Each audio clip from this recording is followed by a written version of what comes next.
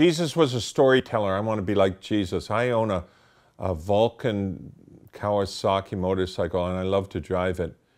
The key to driving a motorcycle is balance and safety. The fact is this: I'm always making sure that wherever I go, it's proper balance and proper safety. I'm not only looking out for myself, but I'm looking constantly around at cars and pedestrians and bicycles, and just to make sure I'm safe. When was the last time you woke up in the morning and you looked to make sure you were spiritually safe, or your children were spiritually safe? How can you send your kids out during the day without praying for them? How can you go out during the day without being prepared spiritually? The key to driving a good motorcycle: safety and balance. The key to life: through Jesus, safety and balance through Him.